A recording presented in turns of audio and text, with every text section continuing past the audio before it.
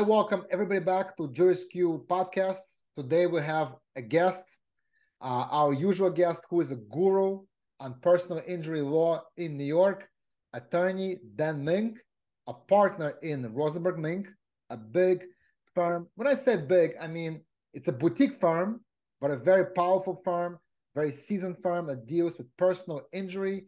You're not going to be lost among hundreds of attorneys. The team is, how many attorneys do you have? 10 now? So, Michael, we have just to give you a perspective of our firm, we're in the 4th generation. So what does that mean? 100 years of continuous practice. Exactly. We have litigated 30,000 claims for New York City residents. Unmatched.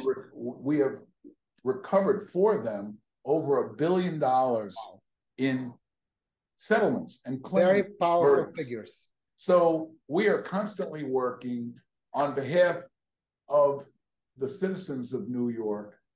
They've trusted us for generations, and we're very proud of it. And we're still ready to kill it for them. And we're on trial right now. We have many cases set up for trial.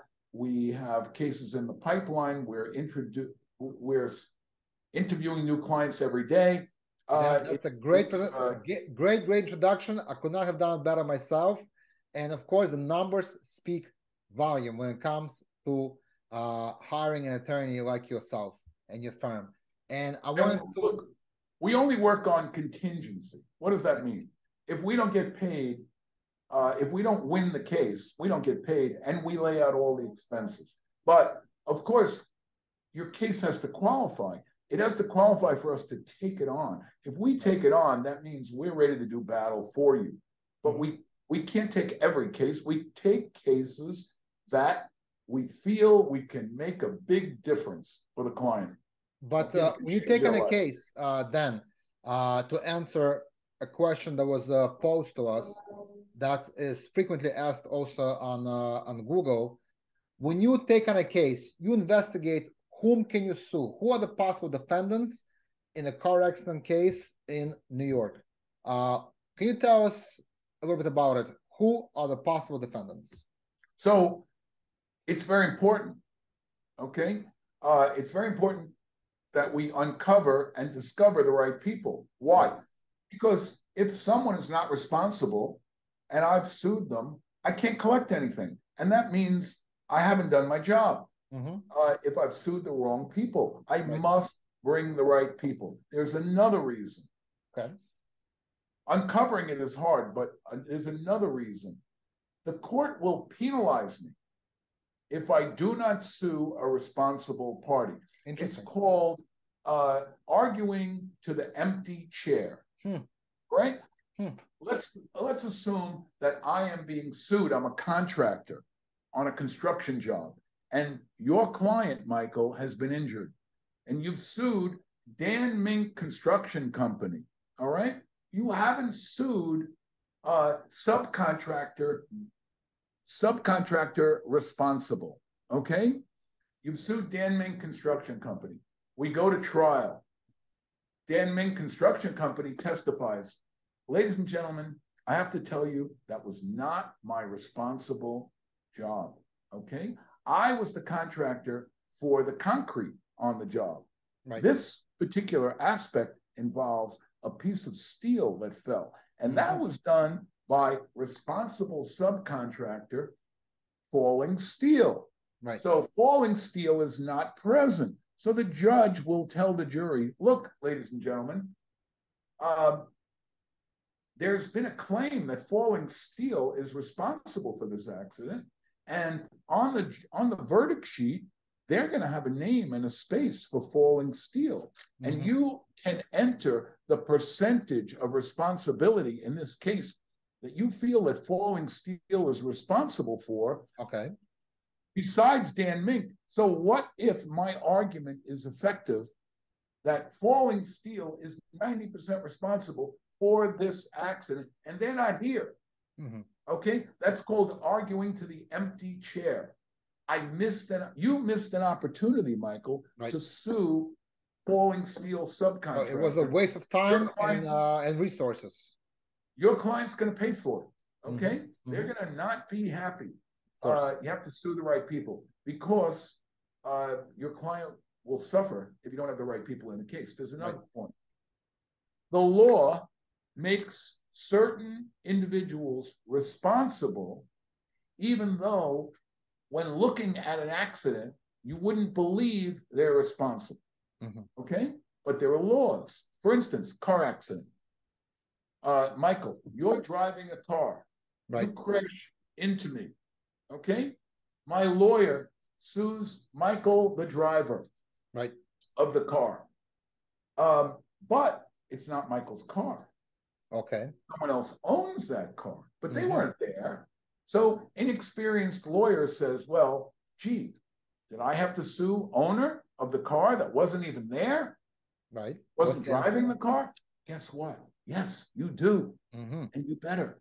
Okay? That's just one example. Why?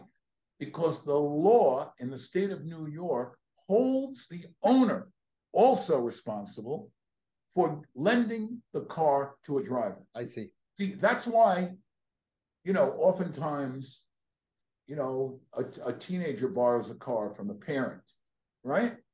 And gets into, and people say to the parents, oh my God, don't lend your car. You say to your teenage son, right? Or daughter, wait a second, look, do not lend this car out. Okay? I'm letting you drive my car. I see. Do not lend this to your friends. It's not being a friend. You're forbidden to do that. Do not do it. Okay? They don't understand why. It's their friend. Okay? Their friend says, oh, I got to run home from school for lunch. I got to grab my books. Can I borrow your car? Whatever. Yeah, okay. Okay. It's my girlfriend. It's my boyfriend. It's my friend. You lend the car, crack up the car. The parents get sued. Okay? They go, what's this lawsuit? Who was driving the car?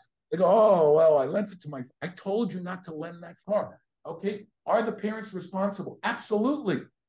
Because even though they weren't there, they didn't give the car to that teenager. Understood. Their daughter or son gave the car to the teenager. It wasn't stolen. Okay. Right. So the law in the state of New York is you are responsible. So who to sue? If you fail to sue the owner, I'm going to give you another scenario. Right. We had a case.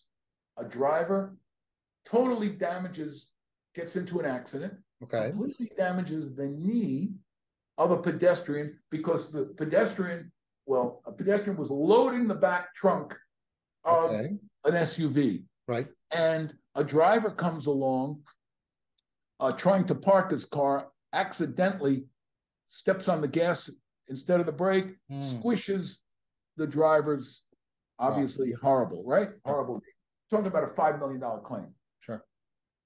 So what happened?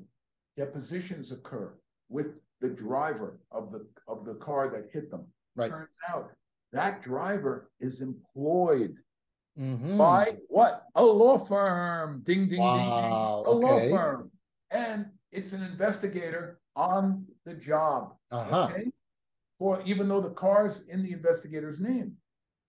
And the investigator is driving the car, and the law firm is nowhere to be found on the title, on the registration, or whatever. Sue the law firm pays. Because why? The law in the state of New York. So that's an example of who to sue, why it's important, why you need an experienced attorney, why you have to ask the right question. Yeah. Makes the difference between the 100,000 insurance that driver had on the car and the 5 million the law firm had. Absolutely. Okay. Yeah, Dan, you bring up such an important point that it's important to realize you're not suing just an individual, you're really suing the insurance company behind the individual. And I think in the law it's called deep pockets, right? So the more deep pockets you have, the more it enhances the pot that is available for compensation. That's why, like you said, then it's very important to hire an experienced firm then that can actually analyze the situation and find as much as possible on defendants to see how you can get maximum compensation. So I want to summarize and say this. That's the difference in experience. Right. Okay? Anyone can sue the driver that hits somebody and damages their leg. Okay. Yeah. I'll give you another situation on who to sue. A lot of times there's insurance on a car called underinsured or uninsured insurance. And that's insurance that steps in the event that the offending vehicle is not insured for enough coverage. So that's another situation. So also, when you're bringing a claim against the city, there are different agencies. For instance, the buses, New York City Transit Authority, or is it the Transit Authority, or is it some other private bus company? Oh, it gets complicated. It gets complicated. If you do not sue the right agency, you're out. Interesting. This is a terrible situation, but you're out.